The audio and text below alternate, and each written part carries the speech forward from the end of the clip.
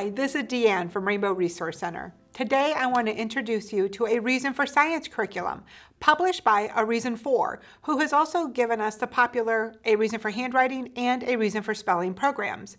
A Reason for Science is an inquiry-based, multi-sensory science program for grades 1 through 8 and is written from a Christian perspective.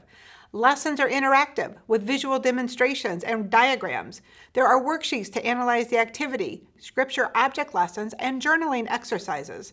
The course was originally created for Christian schools, but it is easily modified for homeschools and co-ops. Field trip and guest speaker ideas are throughout, adding an additional layer of interactive learning in the lower levels.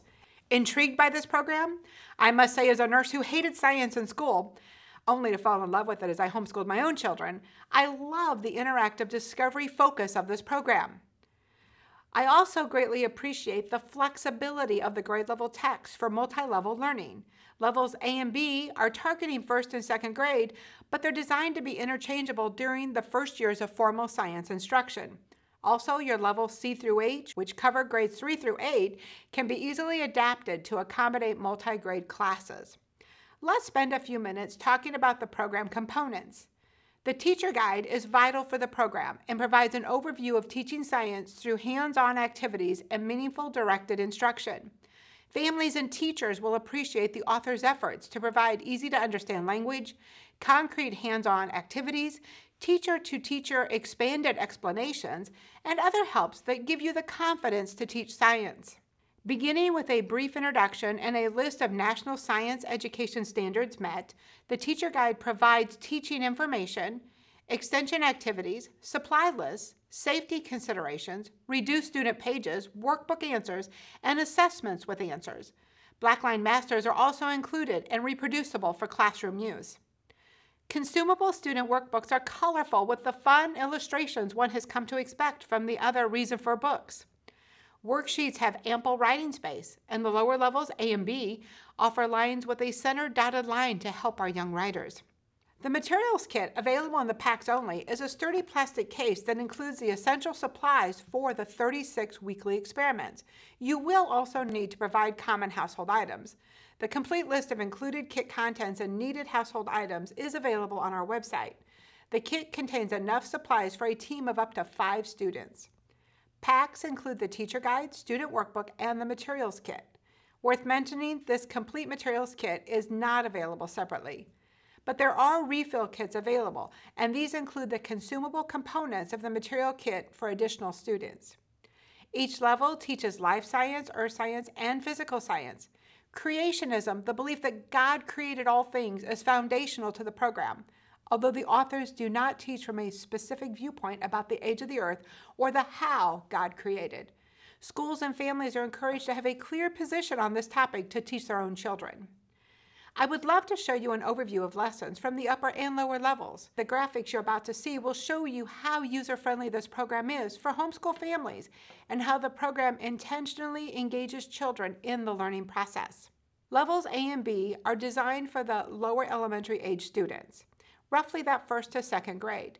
While the program offers teaching flexibility, the weekly lessons in the lower levels are presented in a specific daily format: engage, inform, explore, expand, and assess. Let's look at Lesson 8 of Level A to see how these steps are integrated into the lesson. Opening Lesson 8, we see national standards listed, the focus of the lesson, the objective, and the following teaching instructions. Read the overview aloud to your students. Quote, "Every creature has a special type of home called a habitat. A creature's habitat must meet its unique needs. For instance, different types of birds build different kinds of nests to help create their special habitats."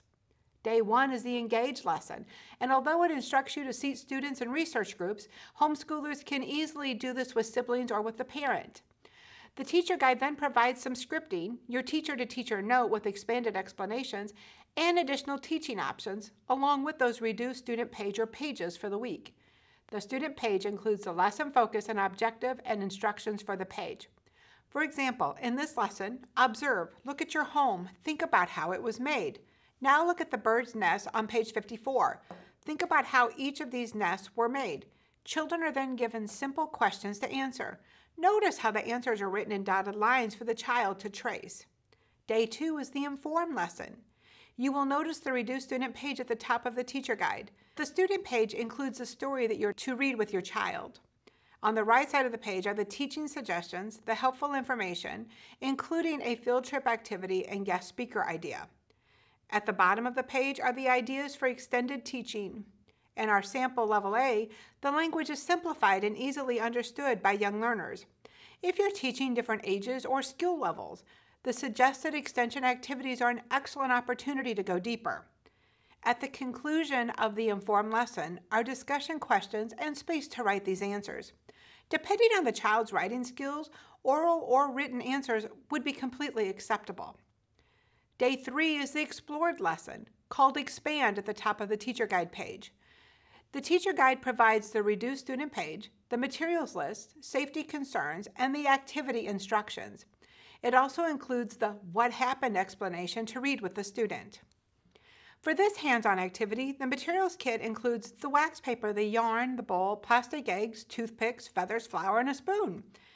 But on page 56 of the student workbook, you will find those step-by-step full-color instructions for the child to do the activity. The lesson is completed after children share their observations. Day 4 is your Expand lesson. On the Expand day, students will orally review what they learned in the Explore lesson and answer those higher-level cognitive questions that explain, compare, and predict. Suggested answers to these questions are included in your teacher guide, along with those Reduced Student pages.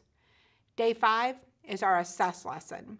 Assessments are easily modified to meet the reading and writing needs of children. For this lesson, you can choose to have the student complete page 58 in the student book, which is a color and write the habitat name on the lines activity, or have the child complete the test found on page 68 of the teacher guide. This test is reproducible. These tests could also be completed orally if needed. The final day also includes the Scripture Object lesson, called Food for Thought, which has a Bible verse reference to read, using the Bible version of your choice. Object lessons are focused and designed to connect basic science principles to scriptural truth. In the upper levels, those C through H levels, the lessons have built-in flexibility for scheduling your science class and for teaching multiple ages. The teacher guide provides guidance to complete lessons without giving a specific daily assignment. This may seem overwhelming at first, but the lesson formats are the same throughout, and once you get comfortable with the style, you will be a natural. The course is set up to complete one lesson per week, and each lesson takes 1 to 2 hours. Lessons begin with an experiment or activity, which are then followed by worksheets. Lessons are created to prevent students from getting bogged down with dry, factual readings. Let's take a look at Lesson 3 from Level D, the 4th grade course.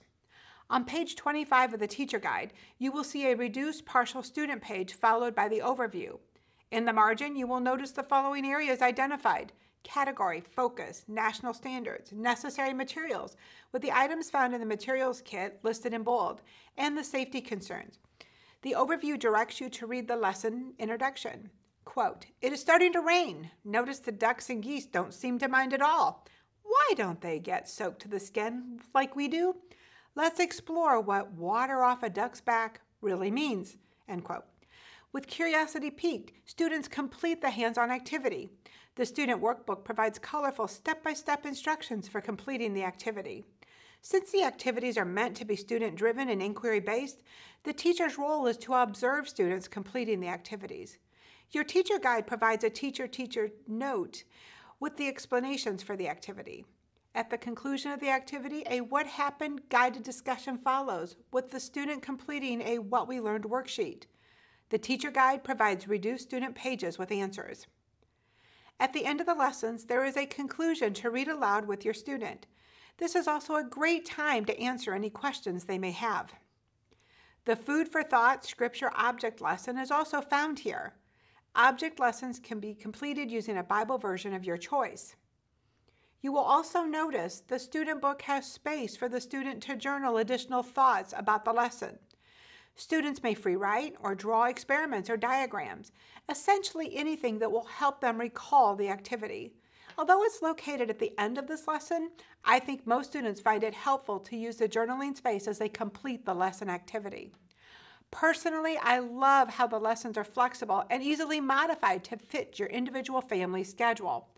While there's no specific time frame to complete the lessons, most will find that the full lesson can be completed in 1 to 2 hours, which lends itself well to weekly homeschool co-op lessons or for families who find it difficult to do a daily science program.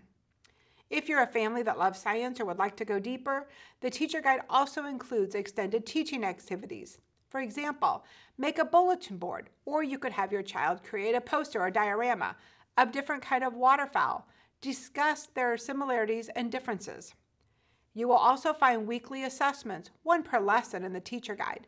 Assessments contain true and false, as well as multiple choice questions. These are reproducible for classroom use. The answer keys are included. I realize we have covered quite a bit of information today, and I thank you for staying with me. A Reason for Science provides an excellent inquiry-based, multisensory approach to science. Parents and teachers both will find the support and flexibility they need, while students will be engaged with the hands-on learning, with less of an emphasis on the dry, boring text readings that often suck the life out of science. Thank you for joining me today. If you have any questions about this or any other program offered at Rainbow Resource Center, please contact the Rainbow Curriculum Consultants at 888-841-3456 or via email at consultants@rainbowresource.com. Thank you.